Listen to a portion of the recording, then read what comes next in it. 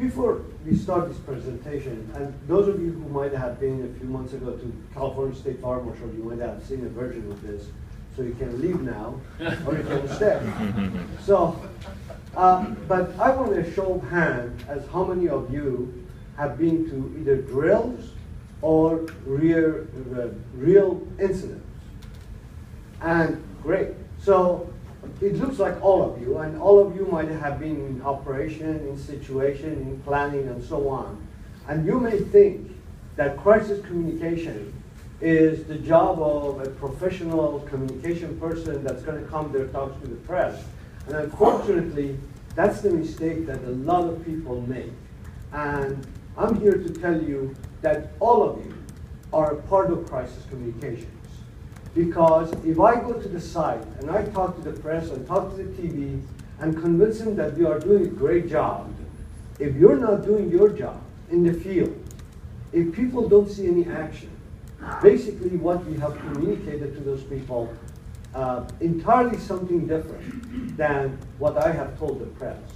So all of you that have a responsibility to pick up the oil or logistics to provide supplies, whatever it is, you are a part of that crisis communication. And I want you all to keep that in mind. Now, in the next 20 minutes or so, we're going to talk about, I'm going to show you some videos, and we're going to talk about what are the expectations of the stakeholders, and then if there is time at the end, I'll give you some do's and don'ts of how to talk to the media. So let's go right. I'm not going to show all of these videos. I'll just show the last one, and then we go from there. Like that. So we had a little bit of picture. So.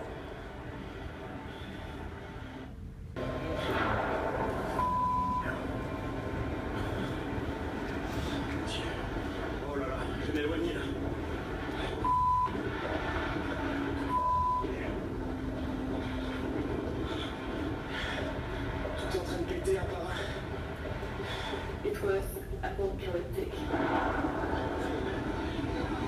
People running and screaming. The phone rang again, and my sister, she said goodbye. Go outside, goodbye. The train has to go. Frightening to see the thing explode. And again.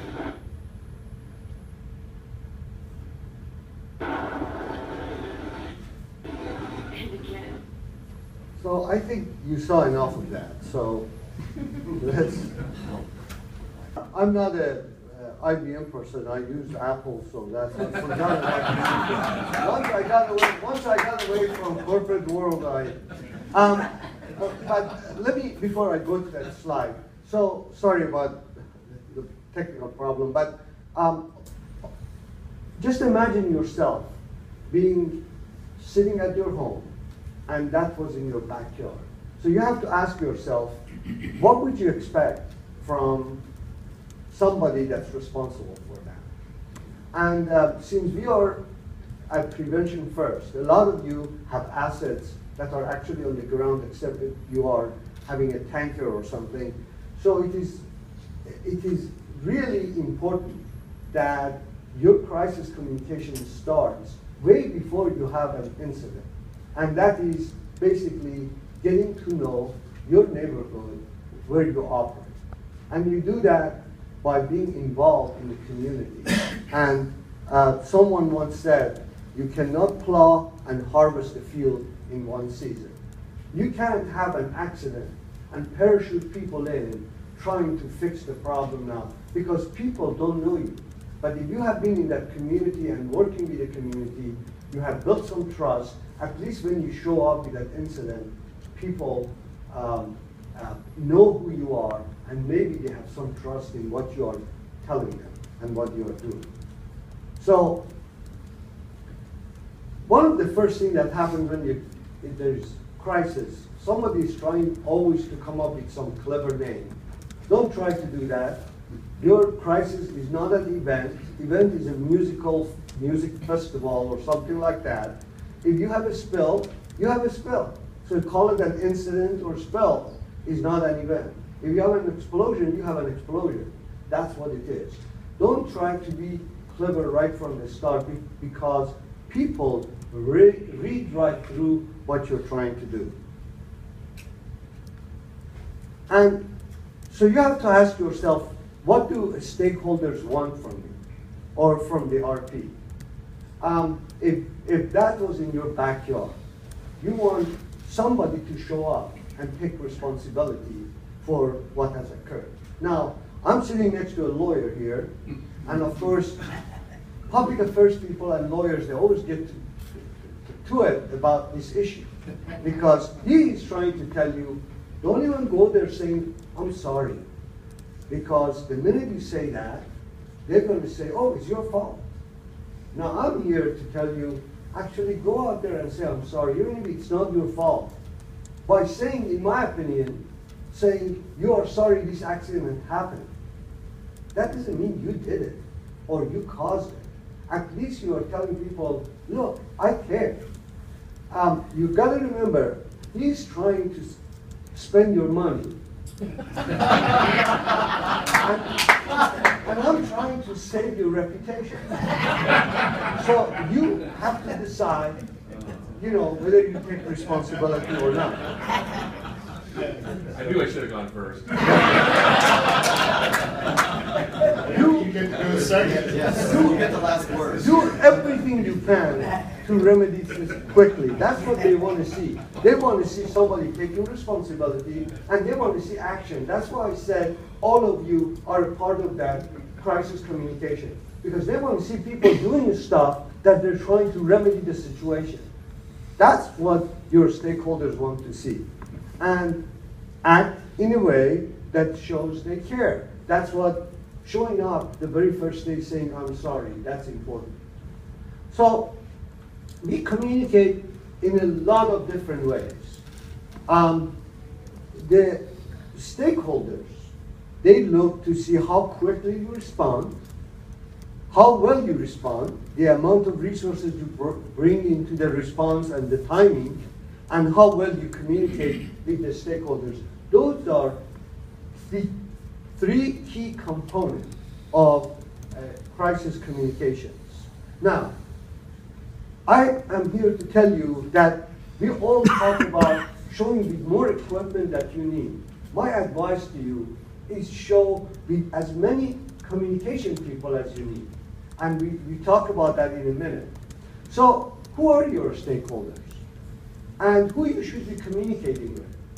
You actually should be communicating with all of your stakeholders, and they are the media, the community, the elected officials and the agencies, and the NGOs. These are just some of your key stakeholders. There may be others. There are business people that you are impacting. There may be a whole bunch more, but these are some of the key that I've identified. So the media wants to know what happened. They want the story. They want to know what is happening now and what is going to happen next. So it's very important that you keep these three things in mind and always communicate with them in a way that they get what they want. Now, the community needs to know if they are safe. That is the number one issue for the community, if they are safe. The second thing, who covers their damages and how do they file a claim? And the third one, when do things get back to normal? That's what they want to know. And when can they go back to impacted areas, open their businesses, go to the beach, whatever it has been impacted that has changed the routine of their lives. They want to get back to that. The elected people need to know what should they tell their constituents, who is responsible, how can they avoid a repeat of what has happened, and who is going to cover the damages of their constituents.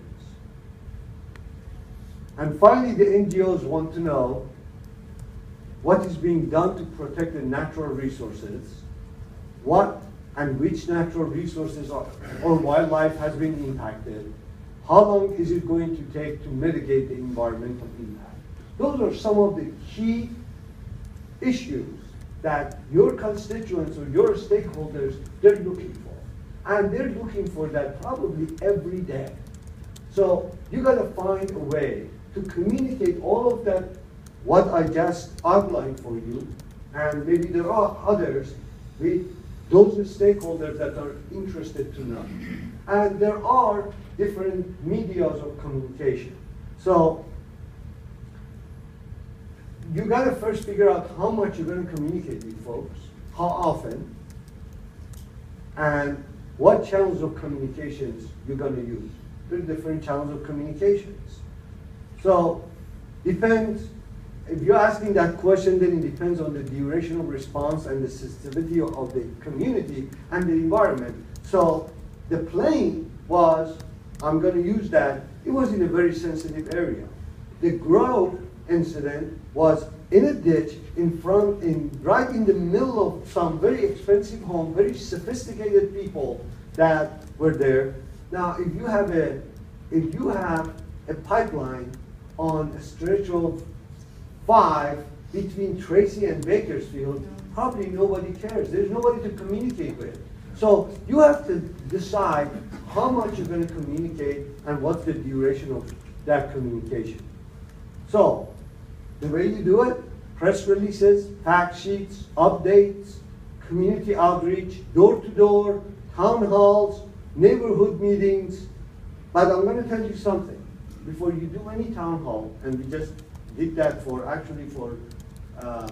dollars, try to understand what your stakeholders' interests are. Because when you go to a town hall and you can address their concerns or you can address what they are looking for, you have basically already done your job before the meeting had started. We did a community outreach just recently for Dogger in downtown LA. And one of the directors of Dogger came to the room and I told him, I said, look, this is, if you talk about this, you have addressed their issues. And that's exactly what took place. The second community meeting, he was going to have it in the same place. I said, if you do it over there, 5 people are going to show up because you have already addressed their concerns. Now, if you do it right in the middle of the street in the community, 10 people are going to show up. And that's exactly what happened. We did it in the community, only 10 people showed up rather than 100 people because their issues were already addressed. So try to get some intelligence on what people need, what do they want. And we do that by assessment. In Grove, the very first day, people went and knocked at the doors and talked to some people. Do you get the sense of what the community is all about, especially if you don't know your community? So the way you communicate, you use websites, use Twitter, use Facebook, and maybe all of the above. It all depends on your response. But try to communicate as much as your stakeholders need to communicate with them and as often as they want. So now let's talk a little bit about how to handle the media. A lot of us, when show up to the spill, and if you work for a large corporation, you got somebody like me who comes and talks to the media and so on. So there's no issues. Now, if you don't work for a large corporation that has professionals, or when you show up to a site before the media, before your media people come, you have a responsibility as the first responder. And your first responder's priority during an incident is to assess the safety of the environment and the people. So if you just mention that to a media person, it doesn't matter how aggressive they are. If you tell them, look, that's my job, I'm here to do this, and I have communication people that are going to come and talk to you, or here's their number, call them. Usually they accept it. But if they don't, and you go do that, what you need to do, you come back, there are things that you got to keep in mind when you talk to the media. So if you're not a media professional, I want to suggest some basically do's and don'ts. So the very first rule, whatever you do, use common sense. Don't get pressured to give instant interviews. Ask for some time. Go prepare yourself. Think about what you want to say. And what you want to say is to have a message. And the message, whatever you say, bring it back to that message that you want to repeat. Take time to answer every question. Count to 5 and use the time to think before answering. So if I ask you questions, let me finish my sentence. Even if you think you know the answer and you know what I'm asking you. And then counting to 5, it seems when you're in the front of press or TV, it seems like a long time, but it's nothing. So give yourself some time. Think about your answer and then answer the question. Always tell the truth. Now, I don't know what Joe would tell you. But I tell you, always tell the truth. I'm not giving my presentation. And be confident. If you come across as wobbly, how can they have confidence that you are actually going to remedy what has happened? So you want to come across as very confident. Deliver a message, what I just said. Have a message and keep repeating that message. Give credit to others. That's very important because you're not there by yourself responding. There are a lot of agencies that are helping you, the fire department, the police department, who may be controlling the traffic. Make sure you give credit to those people. Because agencies, especially if it's the state lands, make sure you give them a lot of but agencies are there really, they're helping you to achieve what you want to achieve. And they are a partner in this really. Speak in simple, non-technical sentences. I just talked about a project that we're doing. We've done several projects for different people, and some of them we write the updates to the community. Sometimes they decide to write the updates. And it's amazing, you can tell, and I'm an engineer by the way, but you can tell an engineer wrote the update with all due respect, because it's all technical. And I'm thinking, people are not interested in this. They want to know when the hell you're going to get out of their neighborhood. They don't care that you put an insulation and the wire went in the insulation and heated. They really don't care about that. They want to know this corroded and we have taken care of it and we are going to do the following so it would never happen again. That's what they're interested in. So make sure your updates are they're written in simple sentences. Be brief, succinct, and specific, very specific and accurate. And apologize for the incident and express your sadness. Stick to the facts. Don't ever speculate. And Joe also even would tell you that. Even Joe. Yeah, even Joe. Do not make up answers. If you don't know the answer, and everybody respects that. You say, I don't know the answer, I'll go get that. Don't arrive to conclusion or give an opinion. An example I always use, you go in, a backhoe has hit the pipeline, there are 3 beer cans over there. You say, well, the driver must have been drunk. Look at these beer cans. Don't arrive to those kind of conclusions. Don't make commitments you cannot deliver. That's also very important.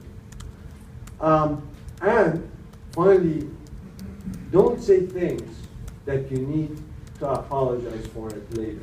So with that, let me show one quick video and we're done. And you have to see this video. Now, let me say this.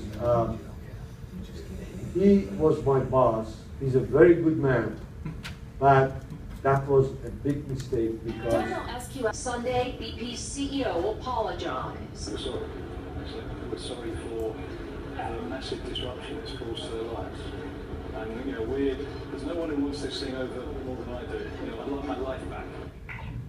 Life will never be the same. The water and all that lives in and around. So let me just finish by saying this.